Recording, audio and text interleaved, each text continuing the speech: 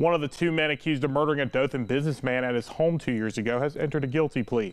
Mackay Telfair, who initially was facing the death penalty in the murder of Robert Blunt, agreed to a 40-year prison sentence. During a preliminary hearing following Telfair's arrest, an investigator believed a racial slur led to the murder of Blunt.